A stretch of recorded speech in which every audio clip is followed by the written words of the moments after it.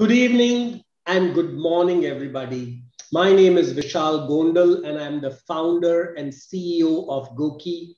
Welcome to Goki Health Talks, our series where we get you some amazing people from across the world to talk about health, well-being, and how can you use technology to live longer. And today I'm really excited because my guest is somebody who I really admire. His name is John Fallacara, who's an athlete, scientist, entrepreneur, and what we call biohacker based in Canada. Born in France, he's the founder and CEO of several interesting startups in the health space. He's also done some amazing things by combining neuroscience, calisthenics, mindfulness, and his own experience around health and overall vitality is amazing. He even runs a very interesting program, which is all about making you better or optimizing a human. And he runs what is called a human optimization program. So without further delay, let me once again welcome John to the show. Thank you for having me. Thank you for this presentation. Really appreciate it and very honored to be here with you. Hi to India there. Good morning, folks in North America who follows too. And I'm super thrilled to get into this discussion. I've been so much looking forward to it, and I love everything. All respect goes back to you because I have so much respect for what you do, your company, your organization, and all you've done before. So, brother, we were meant to meet one day. No, amazing. I'm really happy that we've been able to get this session together. So let me start with my first and most important question, that what is biohacking? A lot of people are just confused. I know this term has now been used several times, but people are still confused on what biohacking is. So in your world, how do you define biohacking? Oh, thanks for asking me in my words, because biohacking is really a buzzword. And today, everybody tries to get into biohacking in a way or another, and it's criticized in a way or another as well, because some people think that biohacking is putting chip in your head or having arms, robotic and stuff like that. It's not this. For me, biohacking actually, it's just using natural processes to enhance our wellness overall and our health.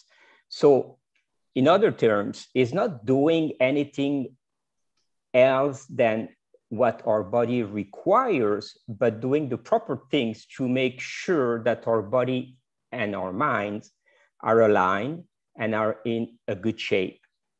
Because I'm from the science field, and if you think about hacking is not possible at the cellular level. You cannot hack anything in your body. It's impossible to hack because your cells are made to function. So the term biohacking, I would translate it to improvement or soma improvement, some things like that. So for me, it's implementing a routine, daily routine, exposing to light, it's required for your eyes and for your hormone flow and your blood flow and everything, doing simple things, drinking water, meditation, everything that is related to enhance your brain first, because everything starts from the head, the brain, and goes to the body. So if your mind is clear, your body will be clear. If your head is performing, your brain is performing, your body will be performing. And the contrary of what beliefs are, our brain keeps growing and expanding and creating new neurons. So biohacking for me is making my brain better in order to have a better and a stronger and a faster body.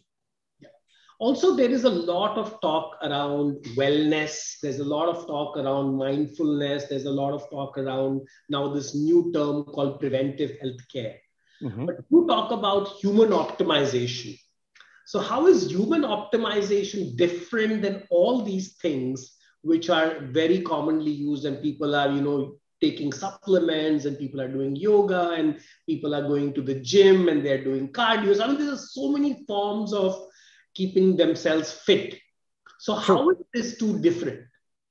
Okay, so step by step, if you look at everything you said, absolutely, each chunk is a part of human optimization.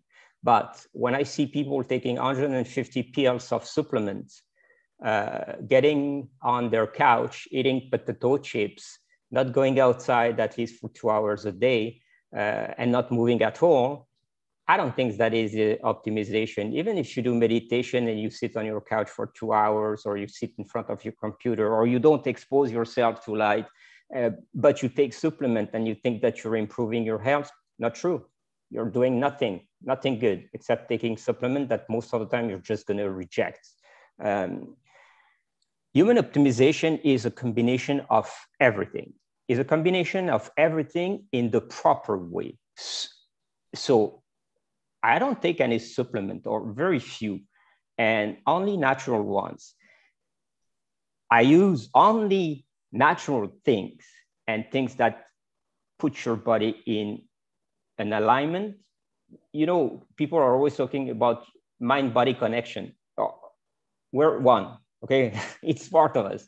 But it is true that the mind-body connection in somehow need to be aligned in a certain way. So there is couple for implementation that some people say it's biohacking that have to be put together on a daily basis and as a routine, because it's important to have routine in life.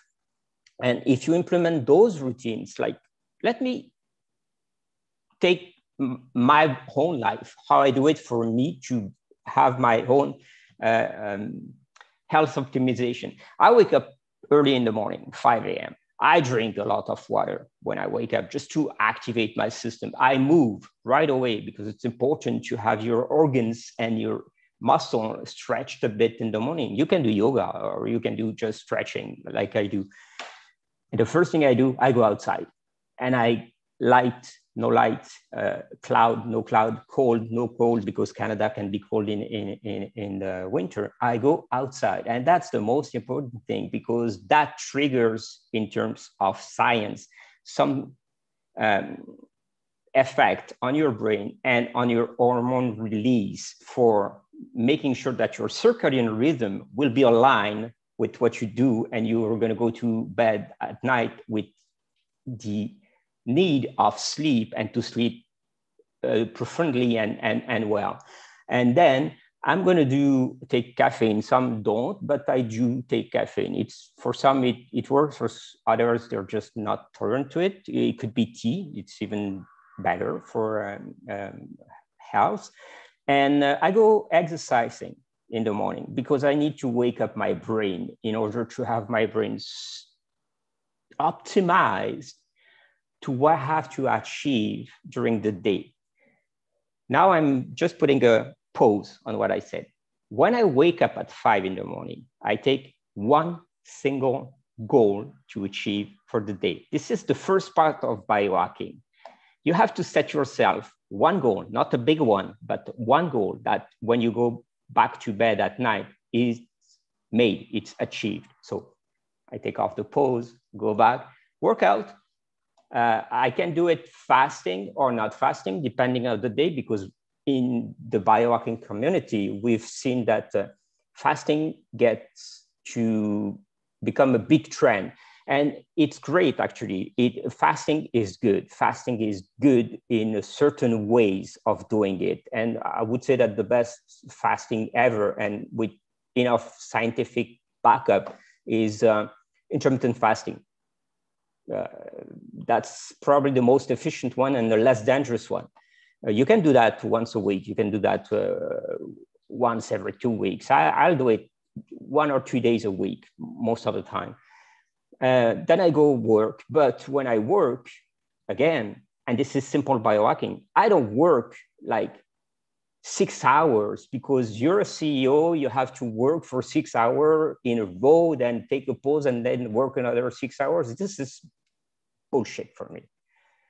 You have to work aligned with your ultradian rhythm, which is a cycle of about 90 minutes. We cannot keep focus for more than 90 minutes. We need breaks and we need that flow to be ongoing. So if you work for 90 minutes and you're efficient enough, you achieve way more work than sitting at your table and procrastinating in front of a computer for 6 hours. So I work for batches of 90 minutes, and sometimes even if as a CEO and I run a couple of companies, I can work sometimes just 2 hours a day like that, or sometimes 4 hours a day, sometimes more, but always respecting that 90-minute cycle. Then I'm going to go outside, take a walk. And most of the time, I don't take the same walk every day because I want my brain to be activated. I want my brain to be plastic most of the time. This is the secret of everything, having triggering neuroplasticity.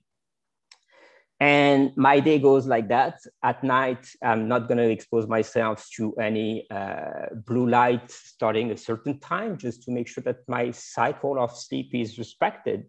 I use biohacking sounds and waves as well. So there's a couple of applications out there that are very cool. Binaural beats are definitely something a lot of people use. Yeah, it's more and more. And one of the guys that I respect the most is Dr. Patrick Porter. He brought out this tool, the Brain Tap, with not only the sounds and the wave, but the visual as well. And this is like complete, so it works pretty well. You have other that are just sounds, binaural sounds, or others just wave, but overall, this works. I'm testing at this time Apollo Neuro, working just on vibration. Quite interesting stuff as well. So those are, simple biohack tools, gadgets, and that makes your day better and makes your life optimized. But the secret of life optimization is the brain optimization. And that's really what my key question to you is, right? Yeah. That normally physical exercise and to some extent diet is what we always talk about when we talk about health. And right. Now maybe people are talking about meditation and mindfulness. But neuroscience is something which was never discussed as a tool for human optimization. And you were literally among the first people in the world who started talking about neuroscience. So first of all, for the people out here, if you could explain what is neuroscience, because not everybody knows what it is, and sure. How neuroscience is connected to human optimization, and how can a common person use neuroscience to enhance their life? Oh, perfect. That's a great question. Okay, neuroscience is not an old science. It's like a new trend in the science that is probably, I would say, maximum 50 years, but let's say the last 20 years is as a certain bump. Before you had psychology and psychiatry, and you had the standard medical school. So let's put it in perspective. You go to a doctor, what he's going to do is going to take X-ray or scan or whatsoever, and he has a map to see what the problem is.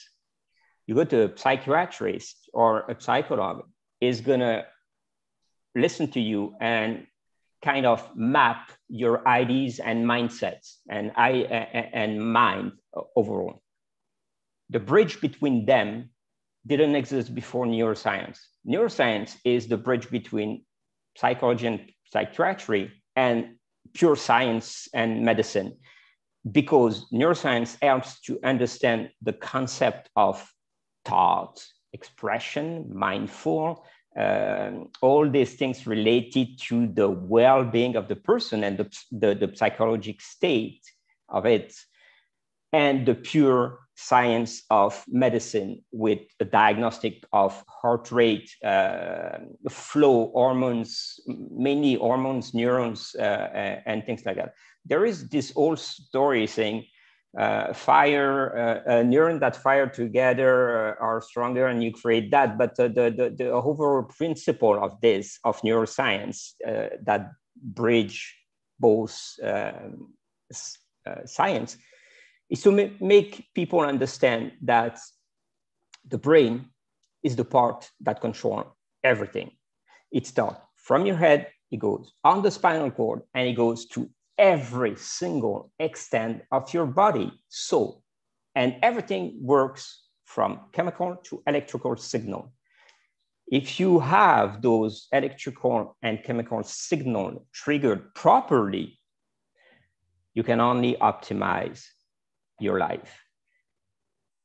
Every negative thought translates to bad electrical signal, bad hormonal signal. Every positive thought translates to positive and increase wellness and things like that. And it's back at it in the neuroscience, in the neuronal system. So this is why bringing neuroscience to everyday life is something, but my goal was bringing neuroscience more deeply into sport, because it's known, as you said, sport increase wellness, increase health and longevity. We didn't know why exactly, but we know it worked. Now with neuroscience, we understand the benefit of sport. We understand that doing sport increase longevity of your cell, mitochondria, regeneration, blood flow, heart rate, whatsoever. But one of the most important things that sport does, and some sport more than others, it increases neuroplasticity and increases neurogenesis. What is neurogenesis? Neurogenesis is creating new neuron connection. And despite people were thinking that you've born with a certain number of neuron and you're gonna die with less neuron because you get old, this is ridiculous. You build neuron every single day. Every day you build neuron. Just make sure that you connect them together, otherwise they're gonna die. And this is the principle of what I'm trying to preach. Human optimization is creating more neuron, if you can, and making sure they are connected. If they're connected, the pathway to mastering your body, your mind, your overall wellness is simple. It's easy, but you have to implement those things one step at a time and make sure that they are fairly aligned.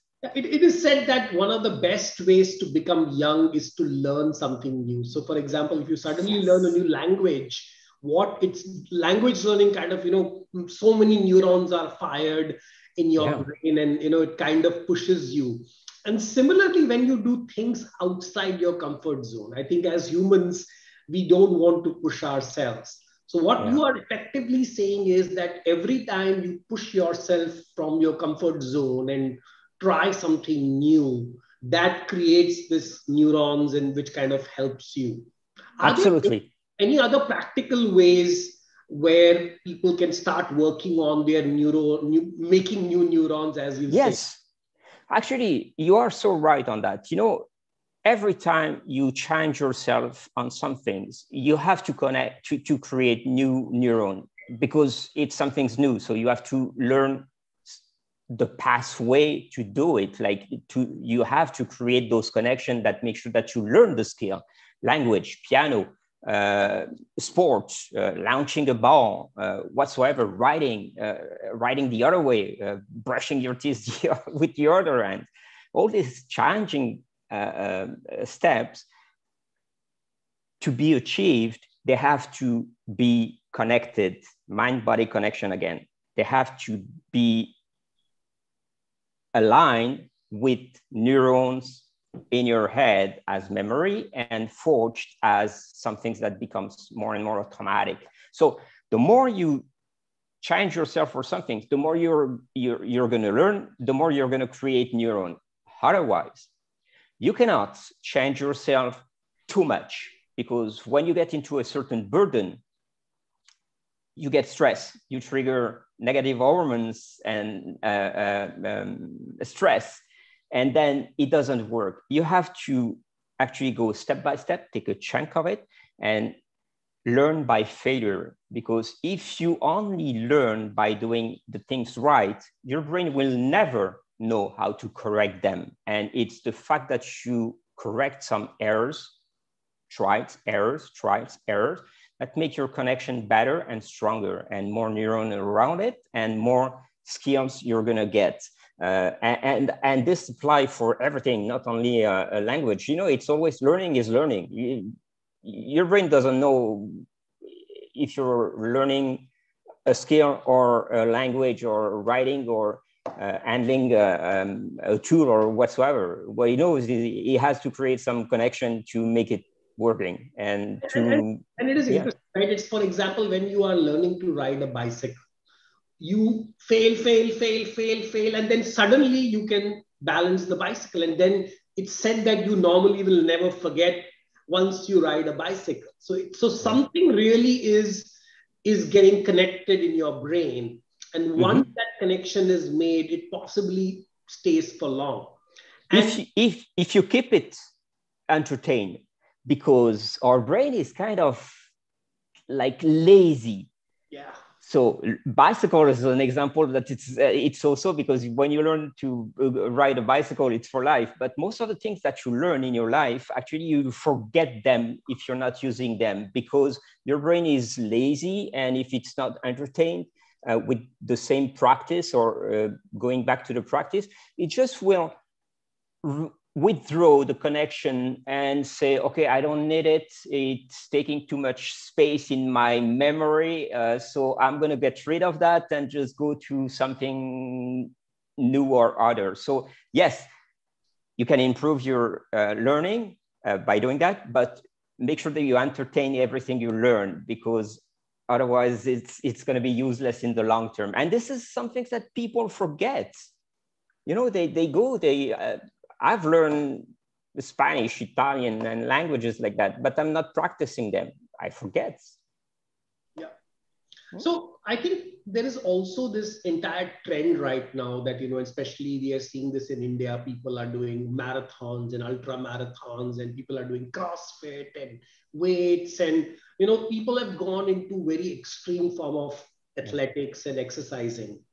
But how does that really help? Because what you are saying has got nothing to do with any extreme exercise.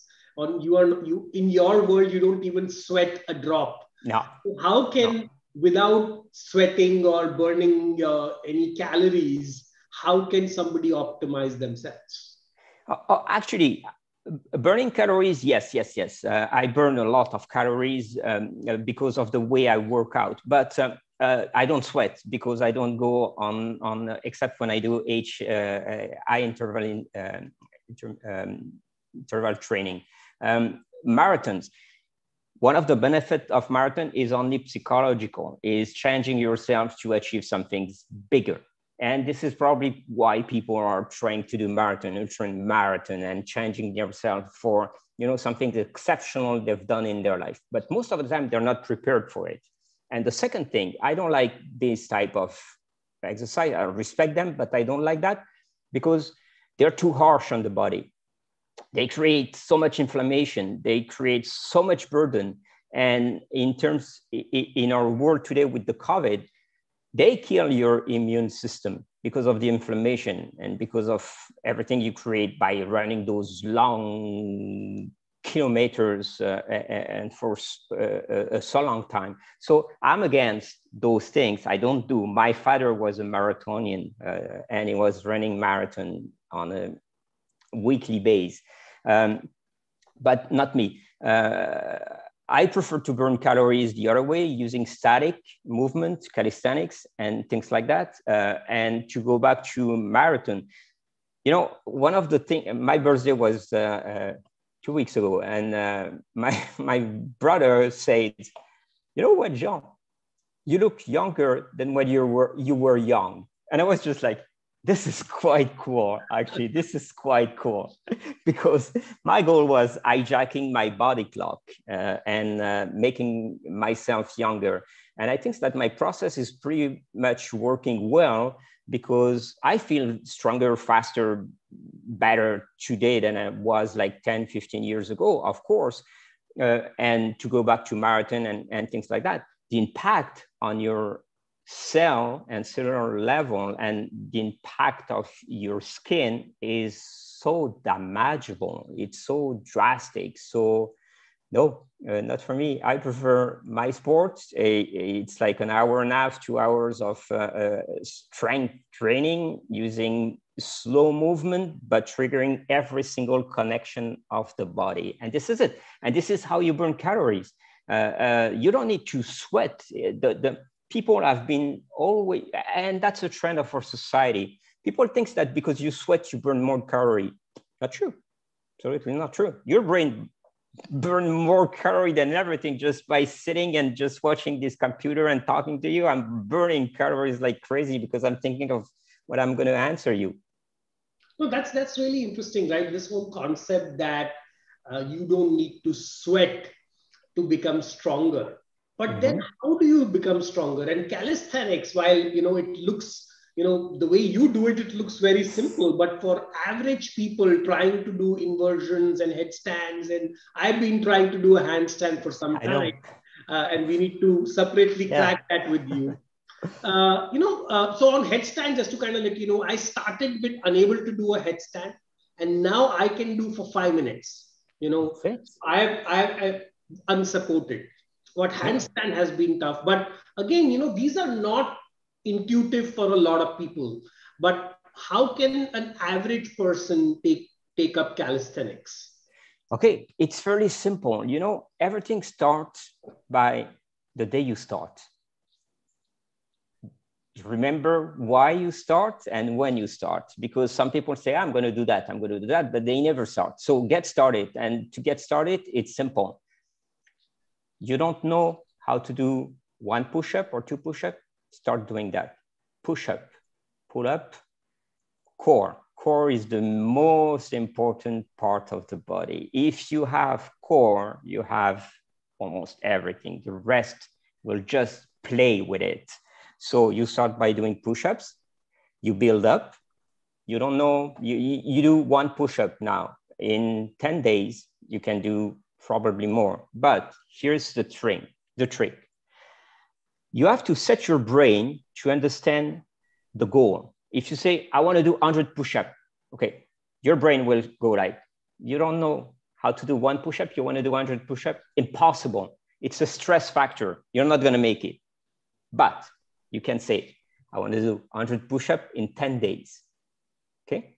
So I take my 10 days, I cut them in 10 practices, and I go like, okay, the first day, my goal is going to be to make 10 push-ups from 1.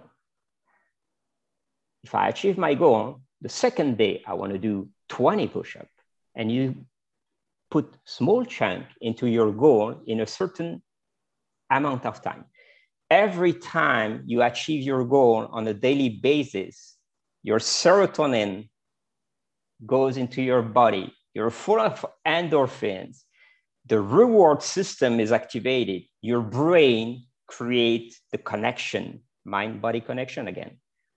The day after, you're going to be pumped up to achieve your second goal. And the more you achieve your goal, the more your reward system works, and the more you're going to be willing to achieve more goals. So chunk by chunk, after 10 days, you get there, 100 push-ups. And calisthenics is exactly the same. Handstand is exactly the same. You don't know how to do handstand? Do it against the wall. One leg out, then 2 leg out 1 second, and put your goal in perspective and in time. Set them that way. Your brain will be happy, your body will be more happy, and you're going to get stronger. I started 2.5 years ago only. I was just doing body workout, and I said, okay, I want to do planche. I want to do this.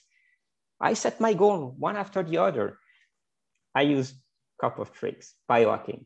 I use transcranial direct stimulation system, which really, on personal opinion, increase the neuroplasticity. And for cup of move, I really got them faster because I was using my headsets for that. So but overall, you have the backpack which you can connect to your body. You have created all these tools. So how does these tools help, and how can they make a difference in people's neuroplasticity? And that's the thing, every time you do a movement, you need to have the movement in contraction, compression, like extension, and both way of your muscle, and using opposite muscle as well. So the exo pack that I have is very simple. It goes from the center of gravity of a human body, attached as a backpack that is very comfortable and very lightweight. And then you have elastic bands that attach to arms and feet in a way that every single movement you do is multiplied. So you can adjust the strength. The band are like from 0.5 to 10.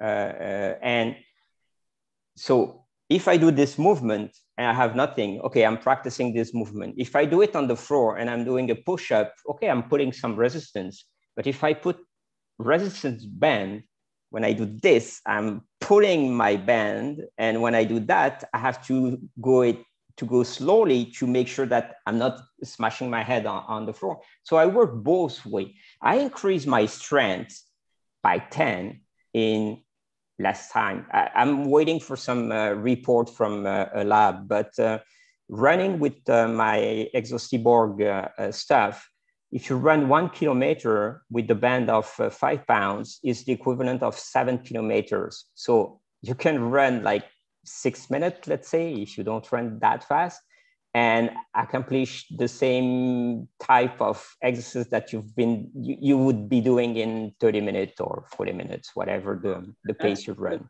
That's incredible. Also, when it comes to using all these tools, I think for an average person, even doing push-ups can become difficult at times, right? So does this, and I know Pilates also uses some of these principles of, using machines and so on. So how can what are the key benefits of this exoskeleton, which anybody can use from a optimization perspective? So it's definitely increasing your muscle mass. It's like it's an hybrid body system. So it's using your own body as the machine to work.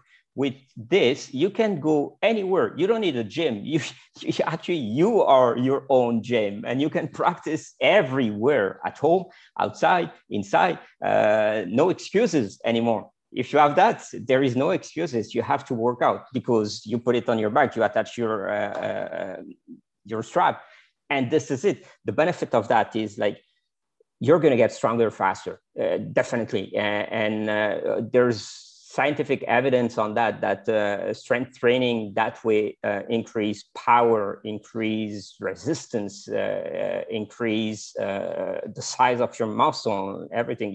I'm not this type of guy that like a bodybuilder type of musculation. I think that the real strength come from what you're capable of achieving. And at the end of the day, you have to remember something. You have to control your body. This is the point. If you fail, you should know how to fail. If you're packed with air and big muscle and you cannot move or stretch your back, this is useless. If you can make a back flip or front flip or handstand and walk or whatsoever or move, this is important. This is longevity. This is the way that you're going to move forward into life. So all the benefit of this tool is keeping you active first, making you stronger, but mobility and flexibility goes with it. So we just celebrated International Day of Yoga a couple of days back. Yeah. And right now, yoga as a form of exercise is getting massive adoption across the world. Mm-hmm. What is your view on yoga as a form of exercise? And, is that also something part of your optimization? You know what? Yoga is one of the best out there. And I think that if you start by doing yoga, definitely you can move into calisthenics, because there's a cross bridge between yoga and calisthenics. We're using pretty much the same move, like the bridge that you've actually, that picture was sick, the one you had on your Instagram. Those things are related to calisthenics. They're proof that you're mastering your body in a certain way. Instead, they come from yoga. Stretch, flexibility, they come from yoga.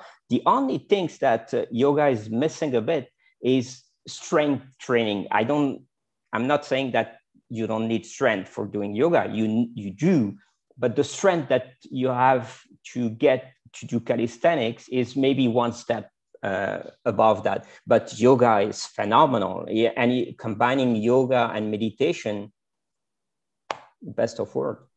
So can you give some context of, let's say somebody is 50 years old or 55 years old, and because by that time they feel that, hey, my body may not be able to do all these exercises. So how can somebody who are aging can adopt this? And then what do you think? I mean, where can they live? And we talk about this a lot, that, can humans live 200 years? So yeah, can humans live?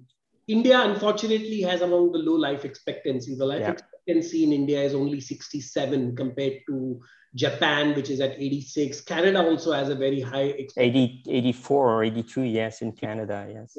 But the problem with most of these high expectancy life is that people's old age is very poor quality of life. They are in old age home, dependent on dialysis and all kinds of medical treatment.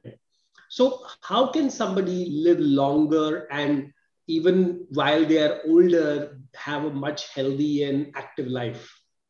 Easy. Start from here.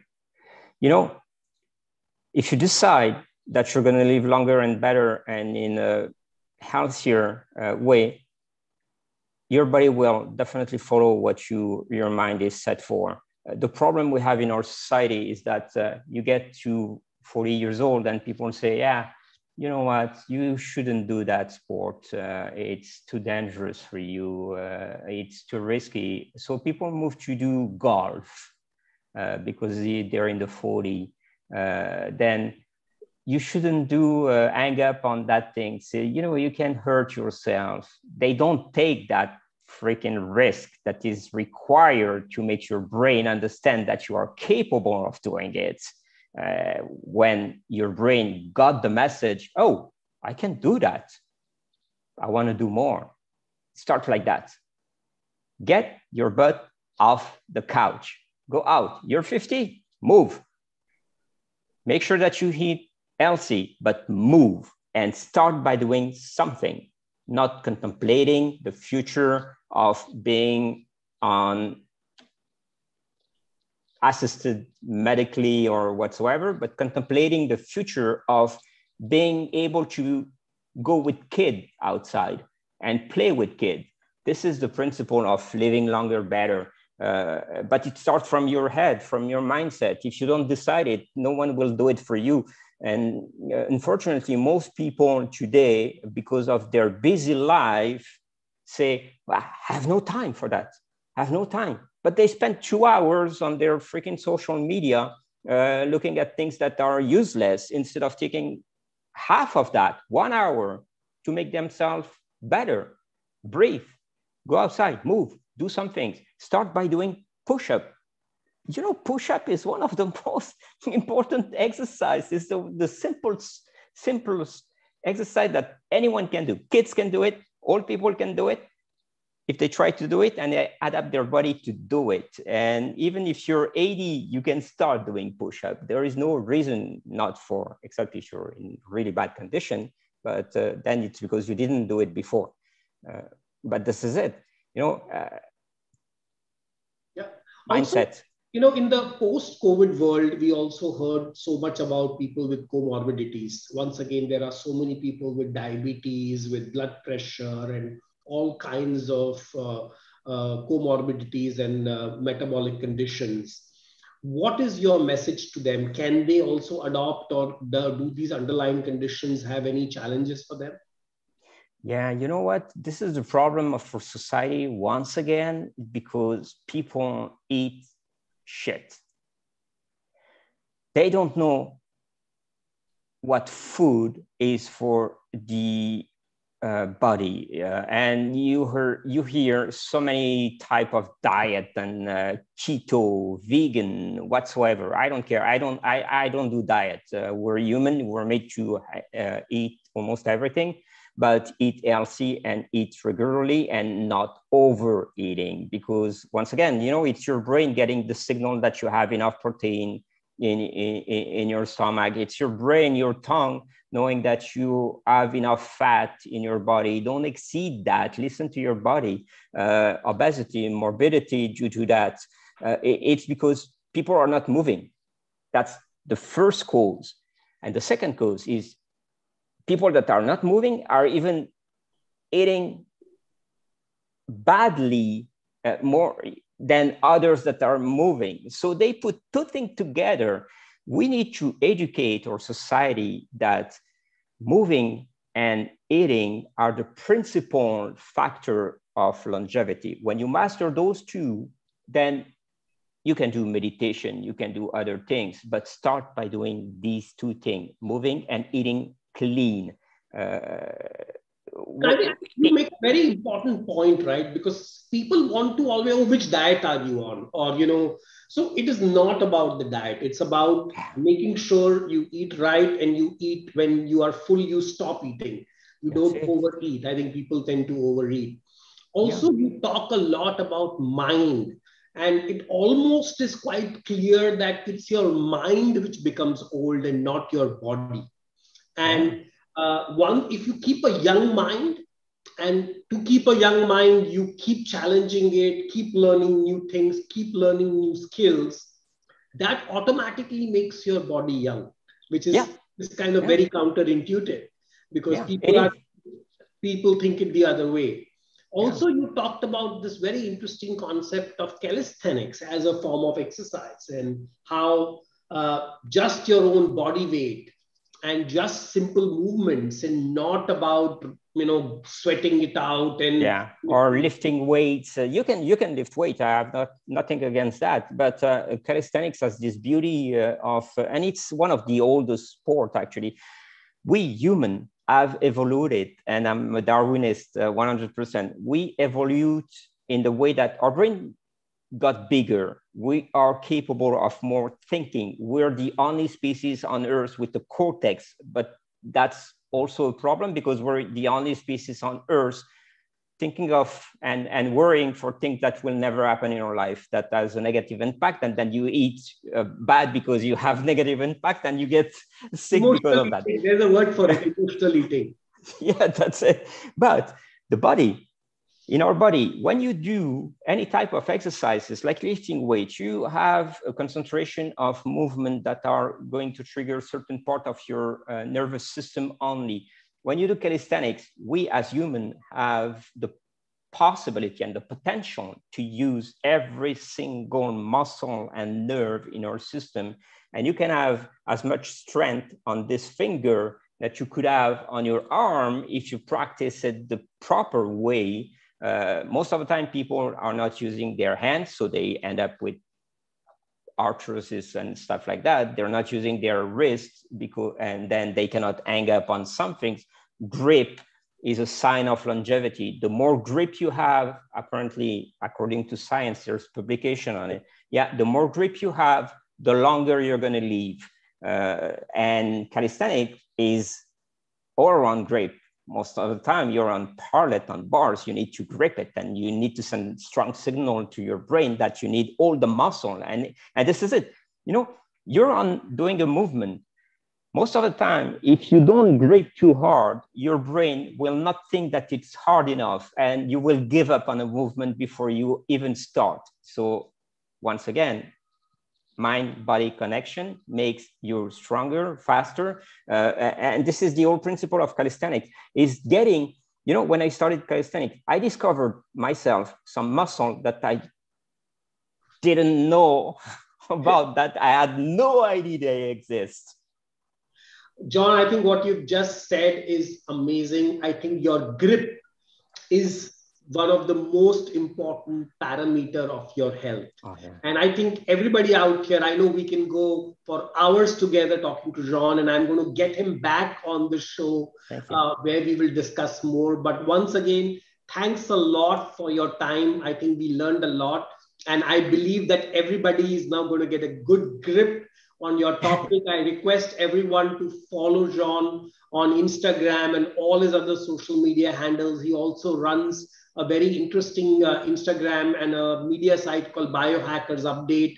And if you are really serious about optimizing, living longer, and not really burning out your body, he's the man to go to. Once again, thanks a lot. Thank you. I'm very honored. Thank you so much for this time. It was awesome. It's real. You do beautiful stuff. Thank you. Thank you. Bye. Bye.